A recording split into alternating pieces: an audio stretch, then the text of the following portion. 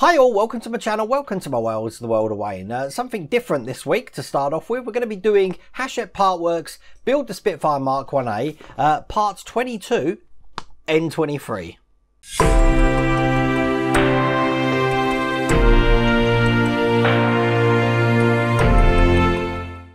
Now there's not two videos today. I'm going to go back to doing one video a day now, but there's two episodes that I'm going to be doing together because there's nothing to do, well pretty much nothing to do in both of them, but there are some interesting things in these magazines. The first one, issue 22, we're just going to have a little bit of the fuselage which is going under the cockpit. Let me just show you the magazine.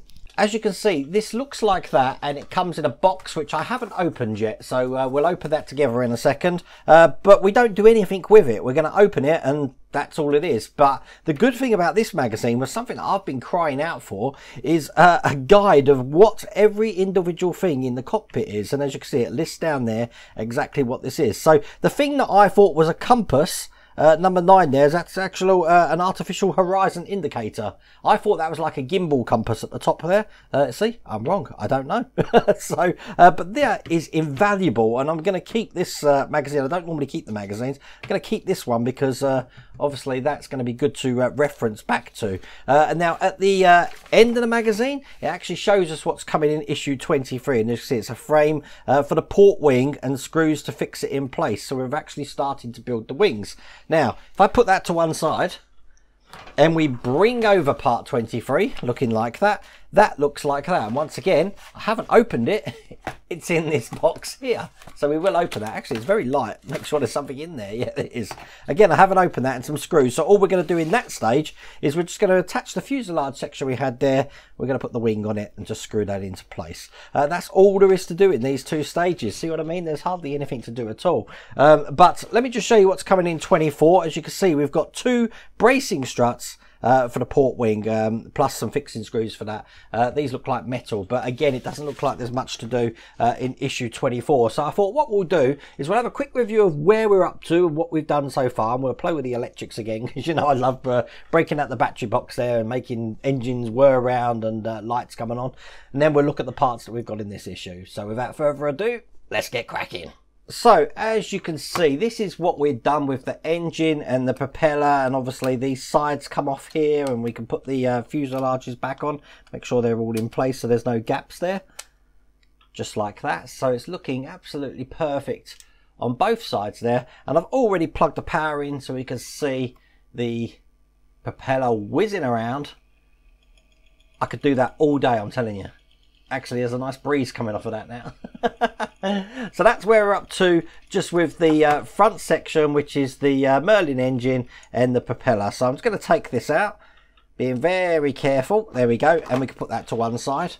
And then recently we've been working on the cockpit area, and this is what the cockpit area looks like. Again, I'm going to show you on the top camera here, looking just like that. And we've got a wire in here which is going to test the electrics.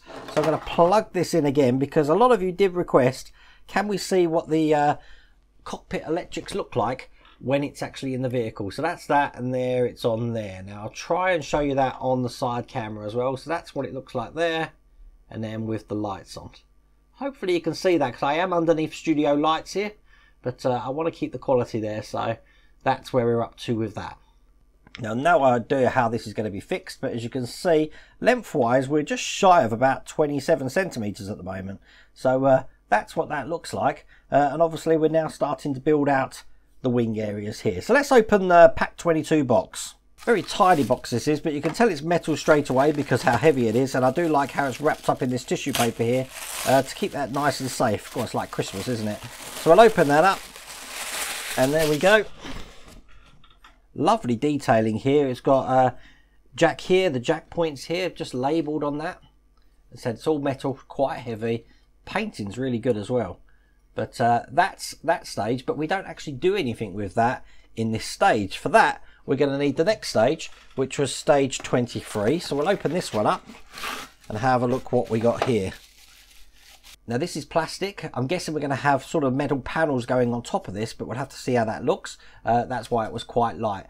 Just checking the size of this. Now I know that we've got extra details to put on the wings, but if I get my ruler out, you're looking at about 25 centimeters to the fixing point there. So we are getting there. And obviously we've got some screws in here as well.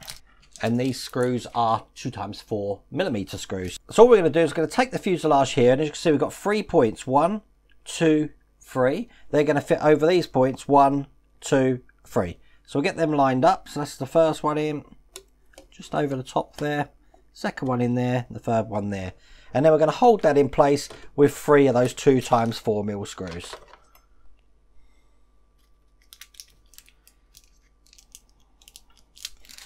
So we get this open and put the screws into place. See, this is a lovely, easy issue. Matter of fact, this is a lovely way to start the week off.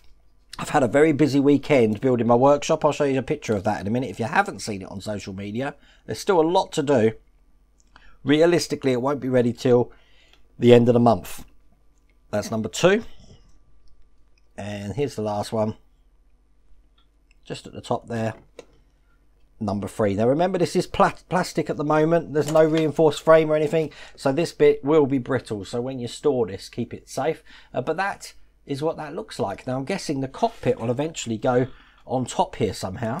Haven't got a clue how, but I'm guessing kind of like that, I would have thought. But it just gives you some sort of idea of how this is going to look. But it gives you an idea of scale as well. So we're going to have another wing coming out the other side as well. Quite a big little thing that is, but that is all there is to do in these 2 stages. You know what, I can't resist actually just putting the front in now. These screws here, I'm guessing, are going over this triangle bit here. Look at me getting ahead of myself. So that would probably fix in like that. And then these, no idea, but I'm guessing they're probably going to fix over those sections there, perhaps. I don't know how close the cockpit would be to those sections, but if that goes there, again, that gives you an idea of what this looks like. Can't help myself. So there you go, that's all there is to do in those stages. Now you probably will notice, look, the paint rack's gone.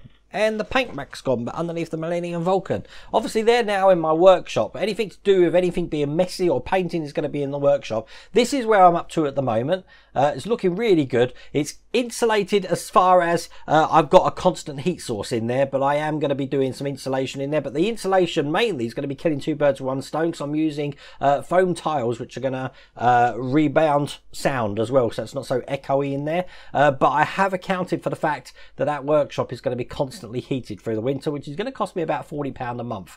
I know it's cheaper to actually get it insulated properly, but I'm doing it that way because I like the rustic look. But it's looking really good at the moment, and that's why we haven't got any paint racks here. Now hopefully later on in the week I'll have some information about the paint racks, because Model Designs, who actually made the paint racks for me, are running a competition. Now we did try and run this competition before COVID hit, and unfortunately we had to cancel it because the distribution channels were completely shot to pieces. But I'm hoping that this week we'll be able to start that again. So watch the channel for the rest of the week to see if that comes up. Tomorrow we're going to be probably doing the Bismarck, and then tomorrow evening we're going to be doing the Terminator. Had to have a think then. And then we should be having the Shelby Super Snake sometime this week as well. That's pack 8, I believe we're on that. But there you go, that's what's going on for this week. I really do hope you like that video. If you did, please remember to give me a thumbs up, and if you haven't subscribed already, please remember to subscribe. Other than that, take care.